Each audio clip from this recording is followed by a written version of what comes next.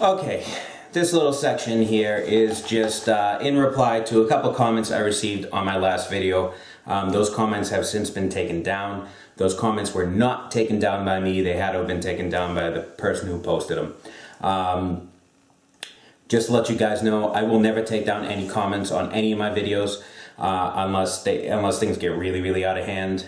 You can criticize me and do whatever you want about what I do down the shop and take issue with that. That's perfectly fine. I'm the one that makes the videos. I put myself out there. That's free game. The only things I will not allow is any seriously derogatory remarks, seriously attacks on other channels or other commenters on my video, or kind of really off-topic, crazy political stuff.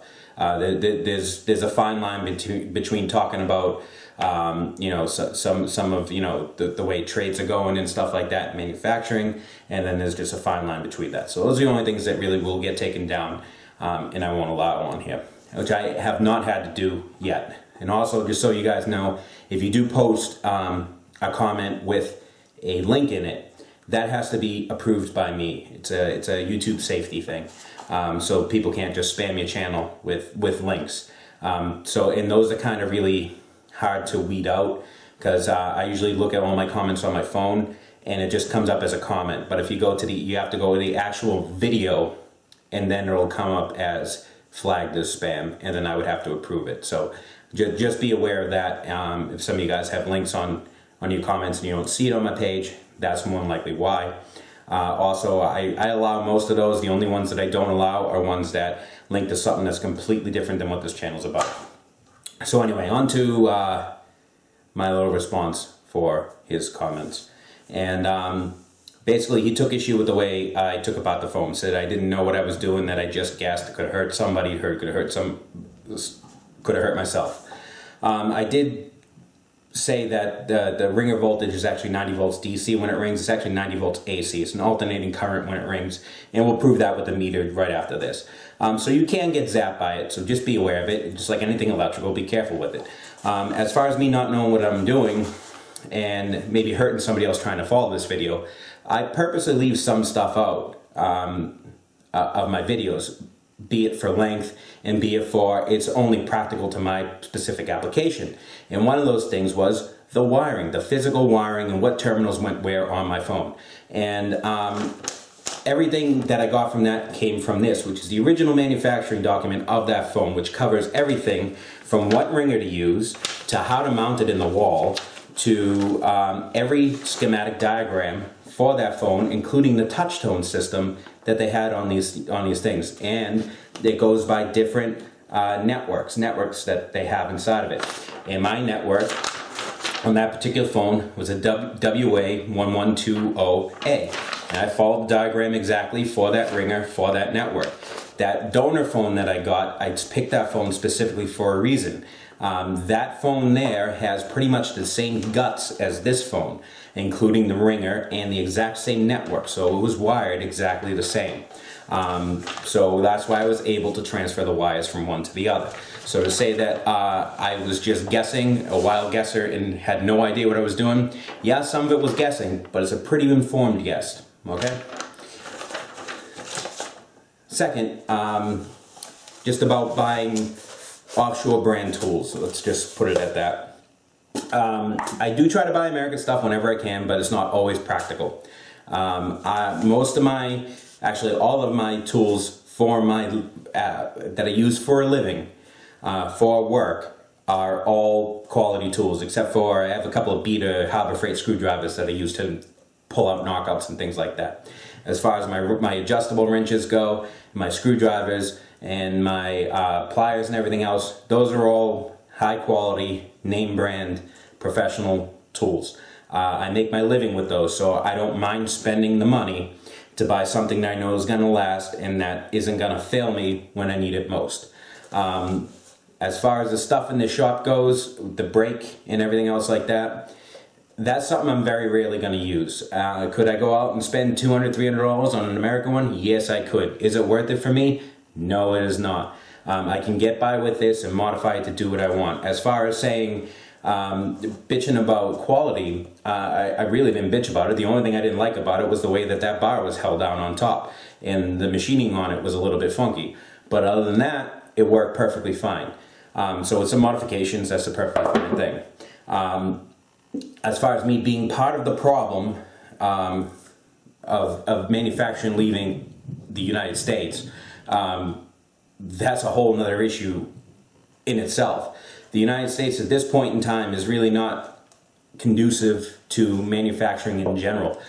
Between overly zealous EPA regulations and things like that, crazy levels of involvement between regulatory parties and things like that, and even unions are what's killing manufacturing today in the United States, along with a lot of other factors. Okay, it's not just that one thing, but companies are going to look at the bottom line no matter what. If they can make a product cheaper someplace else, they're going to do it. Whether we buy it or not, it's going to happen. So as far as the offshore stuff goes, I don't particularly like buying it, but you know what? If I can buy that for $40 instead of spending $200 for something for this shop and this channel, you know what? I have to, because this channel, even though I do have advertising on this channel does not make money. All right, I have a little tiny bit of cash flow coming in from those, but it takes a lot of time, it takes a lot of effort, and it does take money to keep this channel going. It's just the way it works. I mean, I have to buy stock, I have to buy different things. You know, it all adds up. Plus, I have other financial obligations in addition to, you know, that are way beyond this channel that have to be taken care of first before any money can go into this channel, which is why I haven't bought some equipment that I do want, and it's just the way it is. So, you know, that's just kind of what I wanted to touch upon. And I know most of you guys know, if you're going to take on a project, you're not going to go off of one person's word and one person the way it does. That does it. That you got to look at multiple sources and things like that, in which you absolutely should.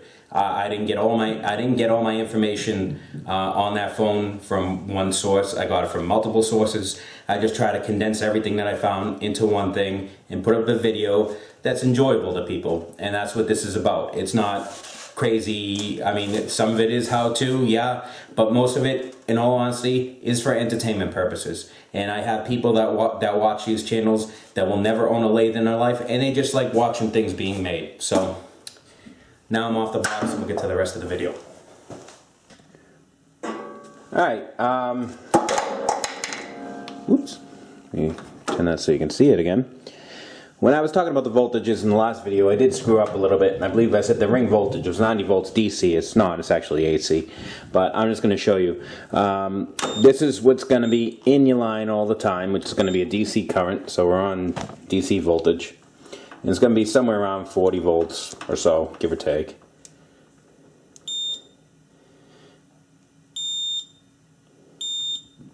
So 50, 51. So now I'm going to show you the ring voltage, which is going to be kind of hard with this type of meter, but we'll see if we can get it. So I'm going to set it to alternating current there, and we're going to get this in, and we're going to call the phone line, and you might be able to catch it at 8172 volts. See if it does it again.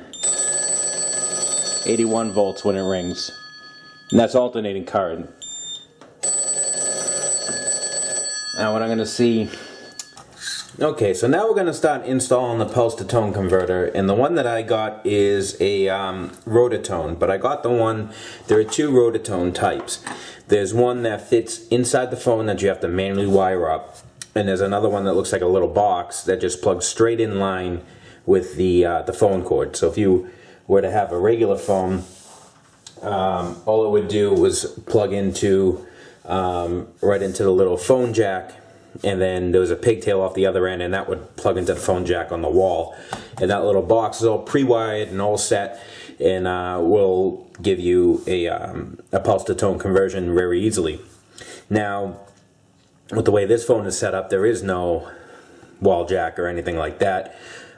Plus those boxes don't allow the dialing of star and pound.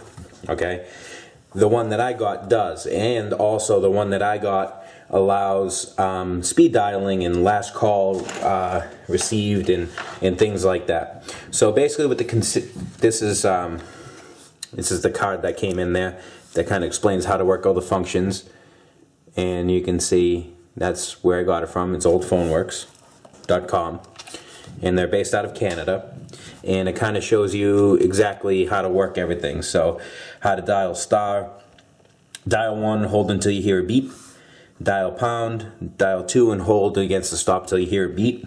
You can do your last number redial, and you can program speed dials and things like that. Repeated entry, lock stuff, you don't really need to deal with any of this stuff. But you can program actual speed dials into the rotary phone, which is actually pretty cool.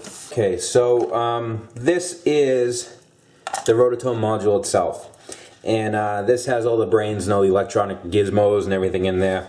And basically inside here, everything is done with firmware, and this is a little microprocessor in here that interprets the pulses and sends those out down the line.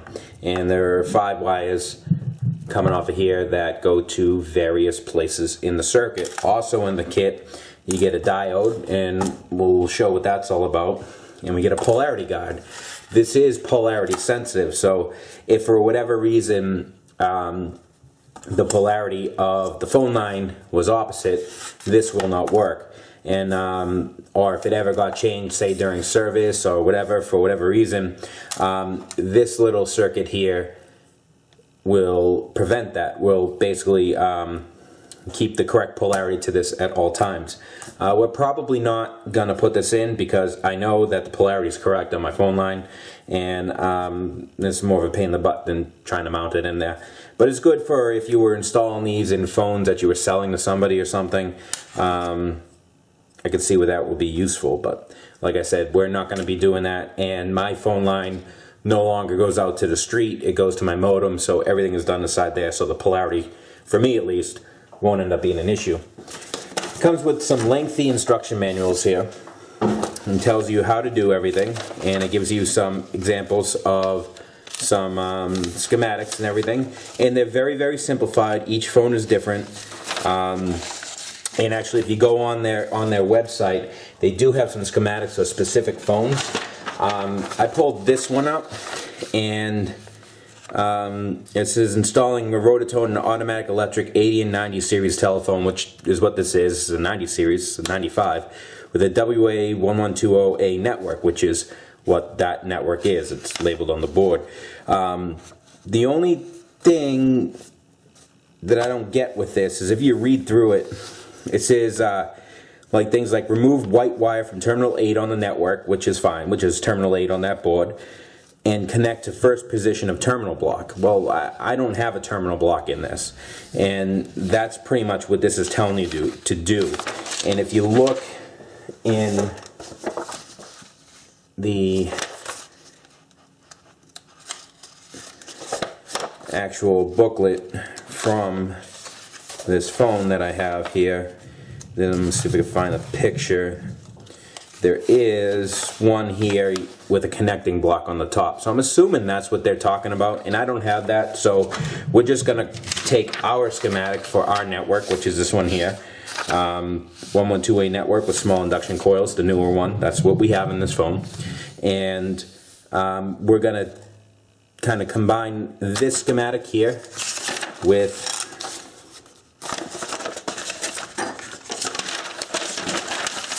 this schematic here and wire this guy into that phone and see if it works. So like I said, basically it's just figuring out, this is kind of relatively easy to follow. The blue wire here is power, goes to the negative, to it's the actual ring line. This orange and red. This red wire goes to the tip line, you know, the positive, and this orange here goes to the pulse contact, I believe. Let me just double check. It says right on the front. Orange to the pulse contact on the dial. The brown goes to the shunt on the dial, and the white is the common on the dial. So the shunt is basically it's reading the shunt on the dial to let this know that that dial is in its resting position, and then it's reading the pulses along this, and then what it's doing is through these two lines here is generating the tone and sending the tone out on the actual line through these wires here. Now the power wires have to be hooked in after the hook switch, otherwise basically your phone will be on all the time. It'll be off the hook. So these need to be after the hook switch, and they also need to be after the hook switch because of your ring voltage that goes through your ringer circuit before the hook switch. So these need to be isolated from that. So they have to be on the other side of the actual hook switch, which all these instructions and everything indicate here. Now this is a bit complicated, so I studied the schematics for a little bit back and forth and kind of figured out where we need to go with all the wires, and so we're gonna go do that. Okay, so armed with Mr. Schematic of the way the phone is set up now, and the one for the Rotatone module, which is in the instructions, which is right here.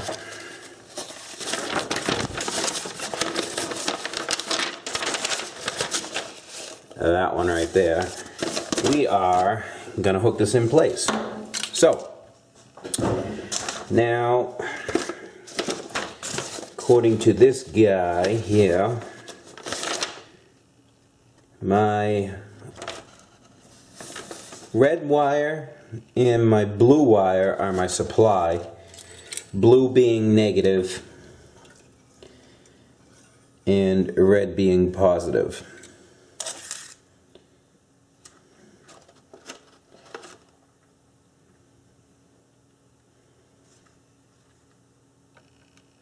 Alright, so red, yeah, I'm just double checking here. Red is positive, so that's my tip line, so that's my green wire coming in.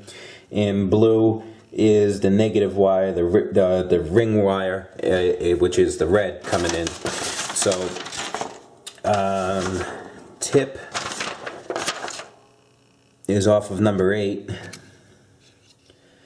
8, which goes to the hook switch. We want it after the hook switch. So 8, I'm just looking at this schematic here, so tip is going to the hook switch, 8, we want after the hook switch, so after the hook switch is 2. So we want the red one on the 2.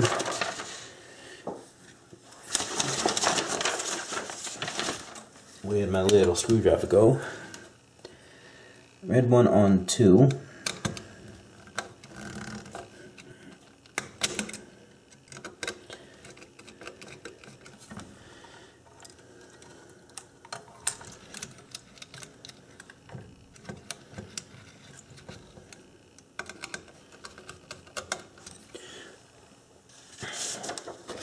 And blue, which is negative, which is ring, after the hook switch is 11.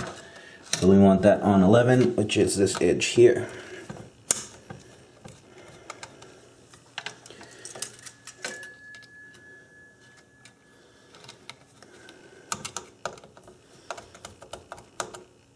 Alrighty.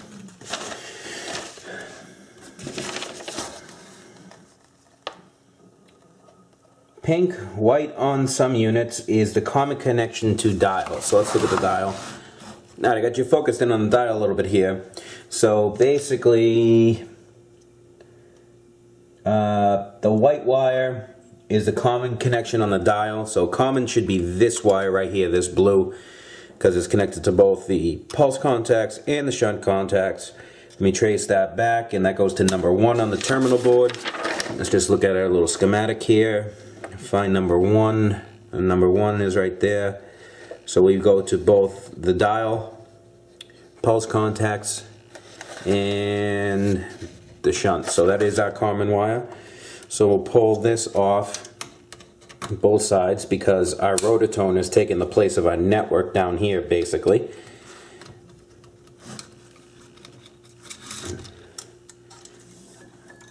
So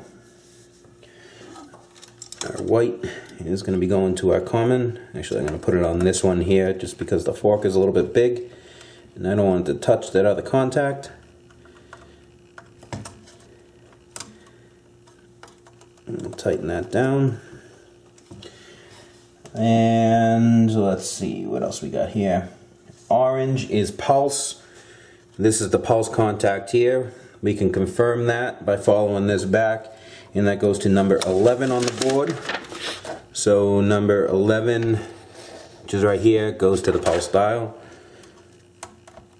So we take that off there, take it off the network board. Oops. And that was, what wire did I say? Orange. Orange goes to pulse.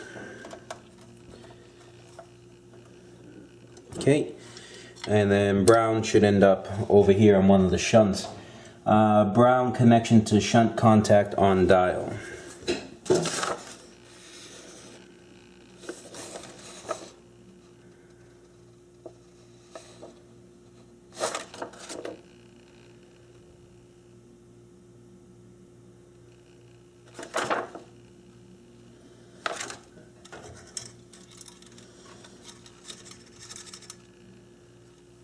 You get 2 wires there. Okie dokie. So let's see where these wires go and see which one I have to take off, because I have a red, which is right here,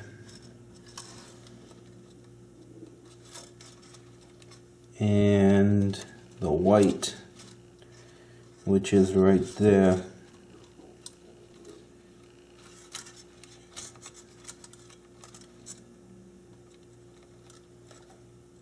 Okay, give me a second and let me figure that out. Okay, I just looked at the schematic here again, just real quick. So this is the way it is now. So you can see the receiver goes to the shunt, and then on the other diagram here, the receiver does not go through the shunt. So what I'm going to do is take both of those wires off.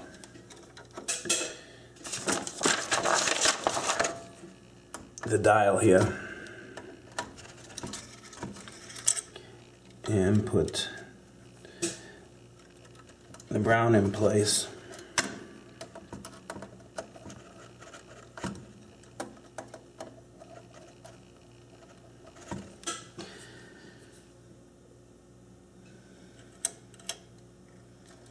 And we'll basically see if that works. I'm going to leave all the other wires tied up for right now and just insulate them. Actually, these two are disconnected. There's a tie, yeah.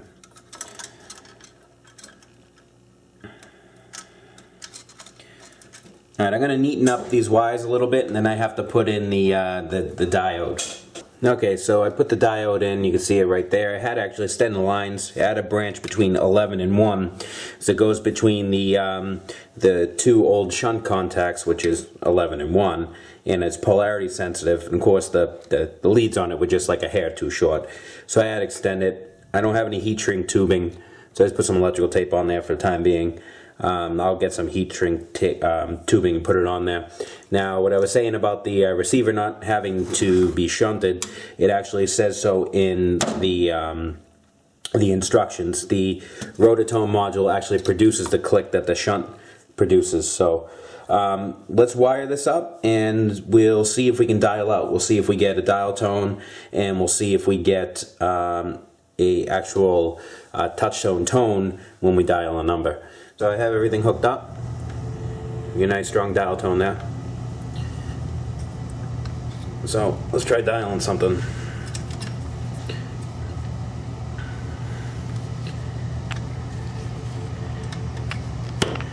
Alright, ready?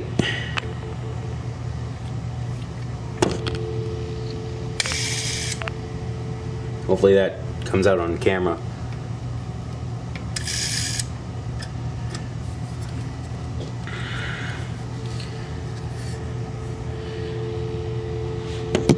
Ready?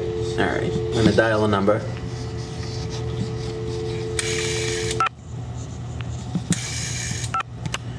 Alright, so we're going to try calling somebody. Okay, so we're all back and mounted. Everything works, and I'm going to call myself. And obviously, I'm not going to show you the dial, and I'm going to mute the audio so you can't hear the tones or the dial clicks. So let me just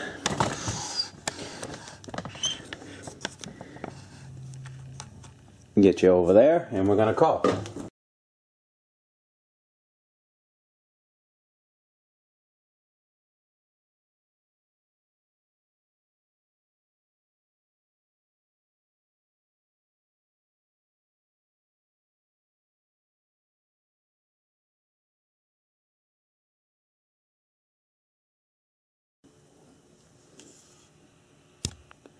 Ringing.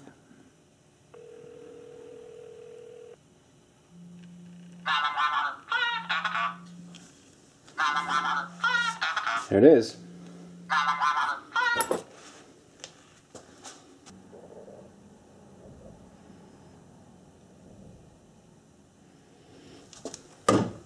Okay, so now we're going to try some of the special features, and to dial pound, you hold 2 until it stops, until you hear 2 beeps. So